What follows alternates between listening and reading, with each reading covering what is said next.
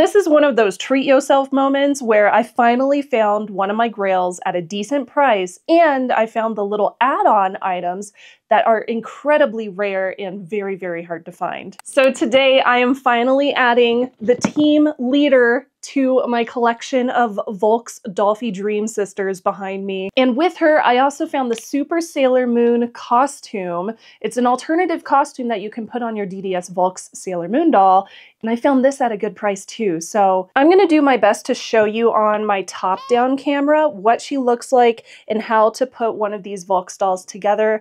I will also tell you a little bit about how to take care of your Volks dolls if you've never purchased one before, and where I found my best prices. So when you first open your Volks doll, they are going to come with no clothes on, and that is to protect the material that they are made out of, because their bodies are made out of this squishy material that can easily get dyes on them, so they always come without any clothes already pre-installed. Now, when I purchased her, I also went to the Volks International website and I picked up a head cap, and I also picked up some tape. This tape you can put on her limbs or wherever you're going to have dark colored costumes so that the costume colors don't end up dying or rubbing off onto the skin. Just like my other Volks girlies, you will see that she is pretty tall, and she also has some really beautiful eyes, as well as some gorgeous little cheek blush, and she looks quite stunning in person. Each of the girls behind me are about the same height, with a difference for Sailor Jupiter. Sailor Jupiter is taller than the other ones, which is accurate to the character portrayal. If you ever pick up one of these Volks dolls and you prefer to switch out some of the body parts or the face itself or even the eyes,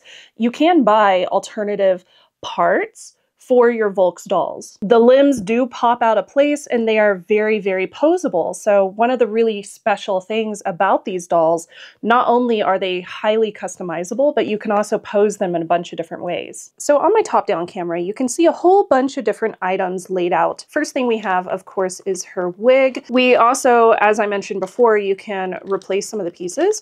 We have some alternative hands. So I can replace these hands and give her specific poses if I want to.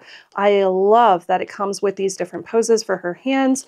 That is very, very much accurate to the character. Okay, on the front of here we have a couple of pins. I'm going to assume that these are for the earrings, most likely. Where's her tiara? Oh, her tiara fell, it looks like. I wonder if it was supposed to be placed up here, but it fell off. So we do have her tiara placed back here, right there. We also have, there's her earrings, and yes, I do believe those two pins go with her earrings, so I can poke them through via a couple of holes. These two crescent moons are probably for her boots. Then we have this little heart, most likely for her choker. We have her compact, the two bun covers, her little bun shields, and we have her wand. I love that it comes with all these accessories. These are her boots. It looks like they've never been used. They look really, really nice. I can't wait to put those on my doll. And then we have her costume. Now this does come with a variety of different gloves so that you can pose with those hands and the gloves will match the way that her hands are posed. We also have the main uniform, both bows, and the choker. So it looks like everything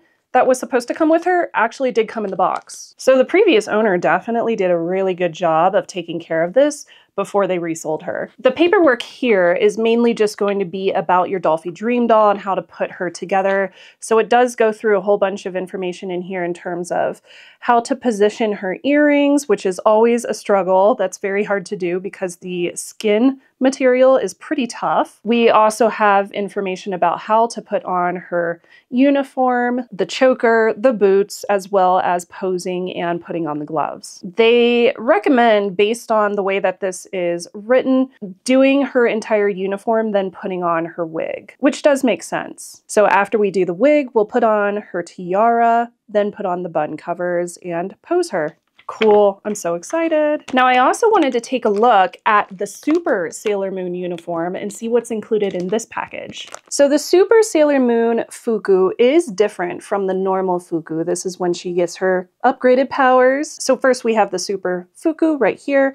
We have another pair of boots, which look exactly the same. We also have another bow, a different colored choker. Then we have a pair of gloves again, the big back bow. I'm so excited to install this. And we have have the little barrettes that go in her hair, another compact, and another little heart for the choker. You will notice if you just purchase the Super Sailor Moon costume that there are a few items that are missing from the costume to make it whole. And I'm assuming that's because Volks is going to assume that you've already purchased the Sailor Moon Volks doll, so they aren't including repackages of all the other items. That includes the little shields that go on her odongos, and that also includes the little crescent moons that go on her boots. So that's just going to be a little note in case you do purchase the second costume. Make sure that you already have the previous costume so that you have the full accessories. Now you will notice that there is one costume that I do not have, and that is Sailor Moon's school uniform. Now I do have school uniforms for most of my Volks dolls, so I do need one for Sailor Mercury, I want to say, and I think I need one for Sailor Moon. So I do have a couple of items still on my wish list to round out my entire Volks DDS Sailor Moon collaboration lineup. I think I'm going to start with her earrings and try to put those in by hand. We'll see how successful I am. I know from experience, again, this is really hard to do because this material is rather thick that the Volks doll is made out of. So I'm going to do my best. I'll be right back. Now, Volks recommends if you don't have very good aim or if you need a little bit of precision work to make a little dot using like a pen or a pencil in order to figure out where to stick these little pins through. I'm not going to do that. I haven't done that with any of my previous Volks dolls. I've just kind of eyeballed it and I've done pretty good work. So I'm going to do the same thing with her here. So as you can see, I'm making the hole first, so I know exactly where it's going to go. And then I'm pulling this out just a little bit so I can put the earring on. And then I'm pressing it the rest of the way through. That way I'm not running the risk of screwing up the crescent moon earring while I'm trying to make this first pass, this first hole. Okay. Hey, I did it by hand. They look good. Awesome. And they look level and even. So happy with that. Now this is a complete uniform, so you will see that it wraps around at the bottom, and this piece is removable. One of the things I've noticed with these Volks dolls is that the uniforms are very, very much made to fit these characters pretty perfectly. So they are going to be form-fitting. You might have to adjust them a little bit to make sure that they fit perfectly, and they are going to be a little bit frustrating to put on, but you should be able to get it without too much hassle. There are buttons along the back that go all the way up to the top. You will notice a couple of extra buttons on the back. That is for her bow. Ooh, this thing is very, very tight. I had to like raise her arms up in order to get the sleeves all the way on because this is a very tight fitting costume. We have her fuku all the way on. Big bow does not include any accessories on it, so we can put it straight on. There we go. Nice and easy. So this character is going to be a little bit different in terms of how her accessories are placed because Sailor Moon has some extra accessories. So one of the first things that we're going to do is add the compact onto her bow. And I'll show you this. This is really smart engineering when it comes to this Volks doll. So here's her compact. And on the back of it, there's this little hinged arm. So you can slide this over the bow and stick it on. So from the guidebook, it looks like you should just be able to slide it on from the top and then tighten it. Now her choker has a little piece of red yarn on the front of it. So this is where the heart is supposed to slide on. There we go. Perfect. Chokers on Volks dolls are just like the fuku. They're generally pretty tight. Her boots both get crescent moons. There's the first one.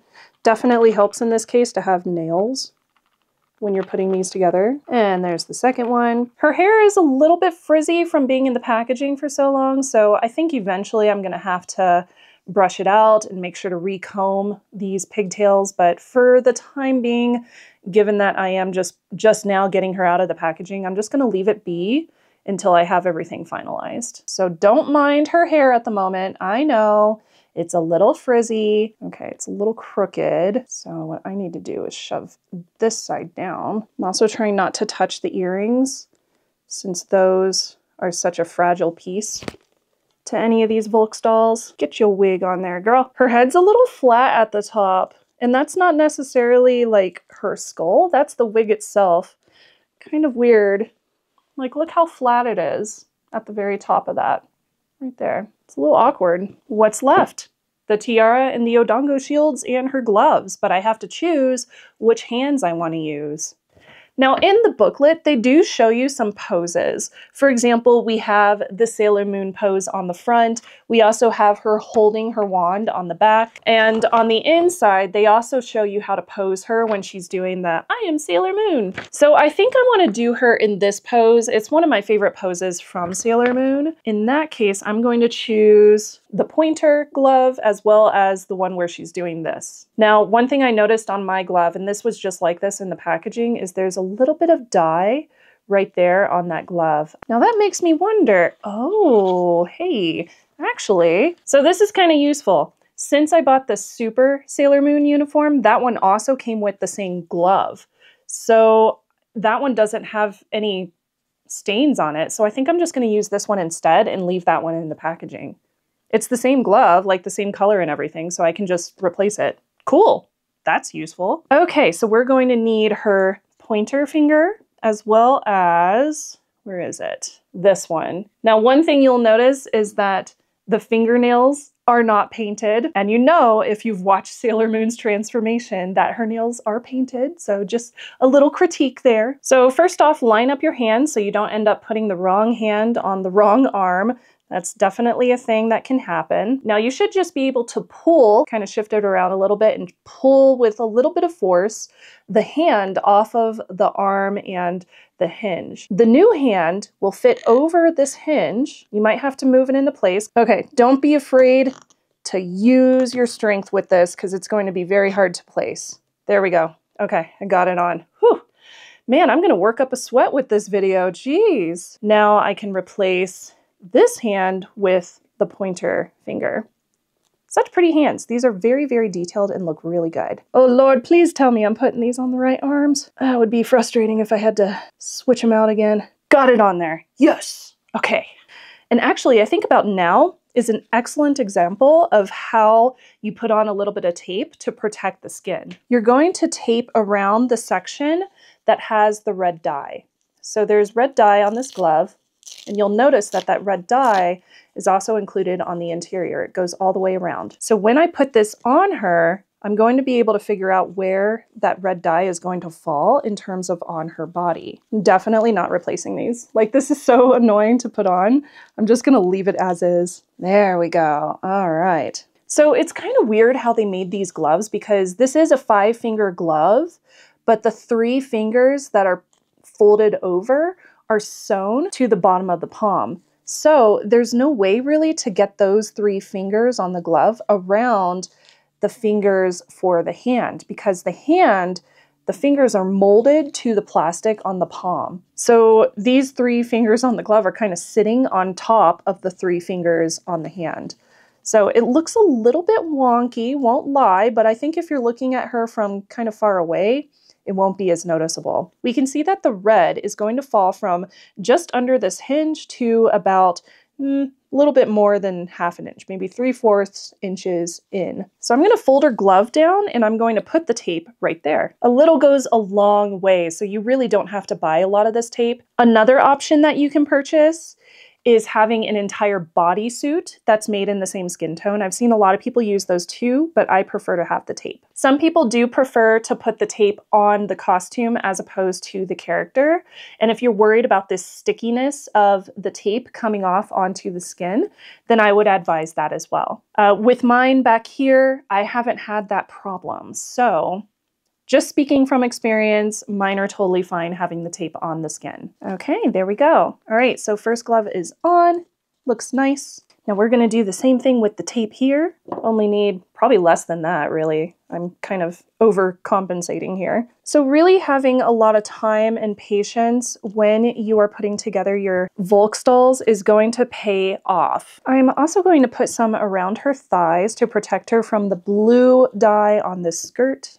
All right, so we've protected the skin all the way up to her arms. I do want to put a little bit more around her choker as well as her tiara. I know from experience that those tiaras can dye or can rub off the color on the skin. So I don't want that to stain the skin on her. I think that happened to my Sailor Mars one, but it was just a little spot in the back, so it's not really noticeable or anything. But I am going to do that with this one. Now, as you just saw with my top-down camera, when I was doing the tiara tape, I put that directly on the back of the tiara because it's so easy to tear it by hand to the shape of the tiara. So I do have a different strategy when it comes to tape depending on where I'm going to put it. If I'm putting it on the skin, that generally means that I don't want to put it on the actual costume because there's way too much costume. Maybe the pleats are going to make it harder to put it on the costume itself, so I just put it on the skin. That's especially useful if you intend to switch out the costumes between different ones.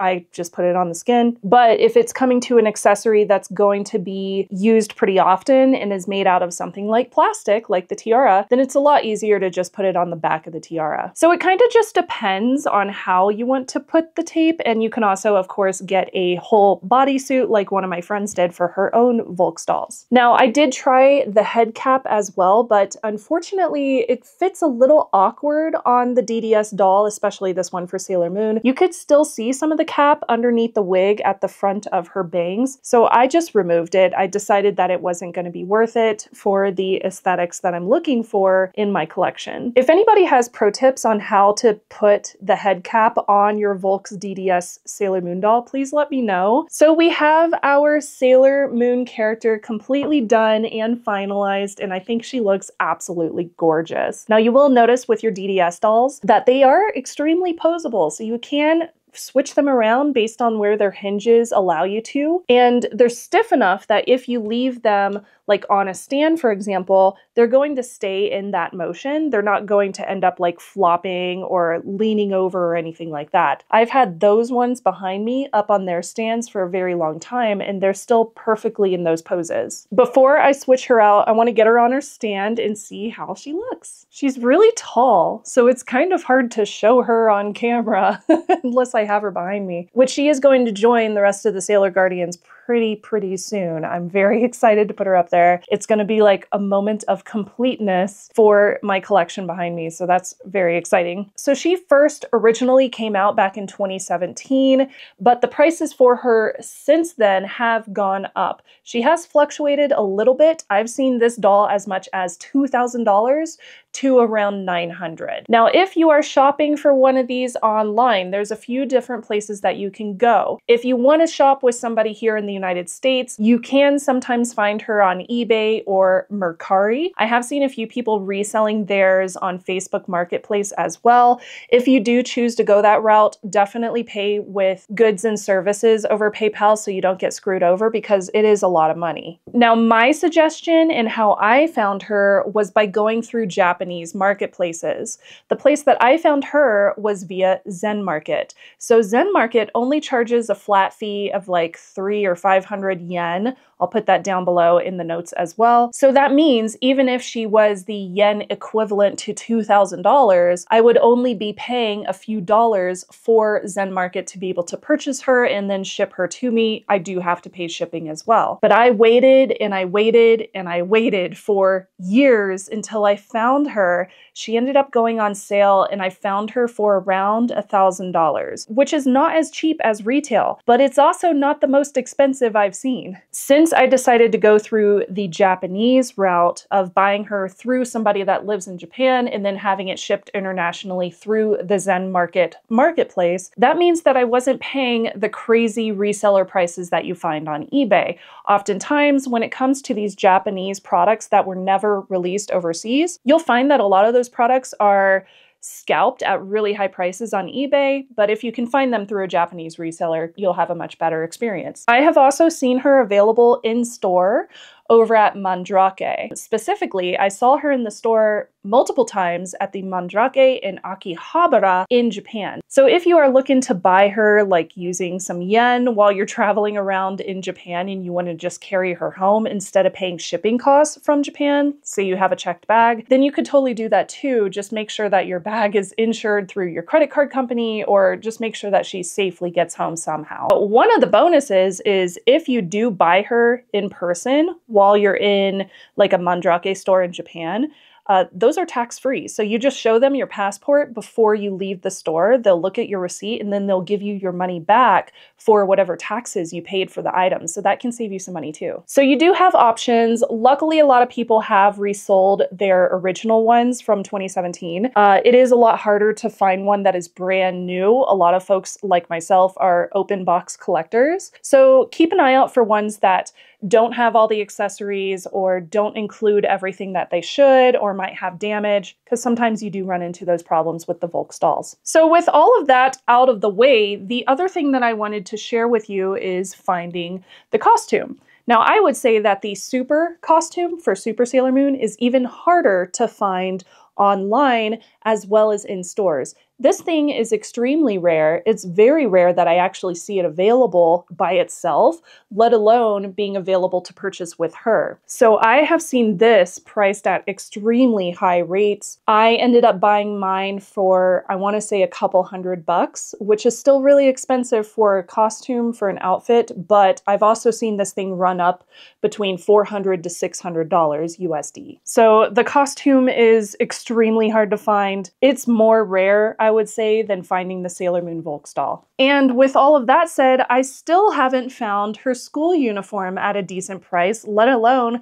found it online just by itself available for purchase. So I'm still looking for that. The Volks DDS dolls are the most beautiful dolls that I have in my collection. They are absolutely gorgeous. They are made to look so, so nice. And they're really impressive figures. So if you want a piece that really stands out in your collection as kind of a focal point, then the Volks dolls are one of those items, especially if you're able to get all 5. But they are extremely expensive. So if you are not comfortable paying $1,000 per doll, then it's something that you could definitely skip, especially if you're not a really big doll collector. I am not a very big doll collector. I don't have a lot of dolls in my collection, except for like the few that you see behind me here. But these were an exception when it comes to this collection in this room. I think that her costume is really nicely made. I love that it fits so well. The gloves always seem to look a little awkward, and it is hard to put together. It's a little bit frustrating. One thing you will notice is that both of the crescent moon earrings on mine fell off.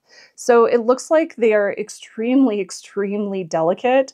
So I'm gonna have to just super glue the crescent moon piece back onto her pins, the little pins that go through her ears. That's kind of annoying, but they're tiny pieces, and that's the most frustrating part of putting together one of these Volks dolls. The other characters' earrings are a lot easier because they aren't little dangly pieces, so they're not as fragile. So now that we have seen her with her Sailor Guardians, and we've seen her in her really cute Sailor Moon uniform, let's go ahead and switch her out to the Super Sailor Moon uniform and see what that one looks like. So her new choker does get a different heart. So we feed that heart onto this string that's located on the choker. Just like the previous one, this is going to slide onto her in the exact same way. Okay, we've got the fuku on. Go ahead and buckle it in place. Again, this fuku is very, very tight on her, so it is going to be a bit of a struggle to put it on. Okay, whew, fuku in place. Finally. This fuku is so tight on her. Bow is in place.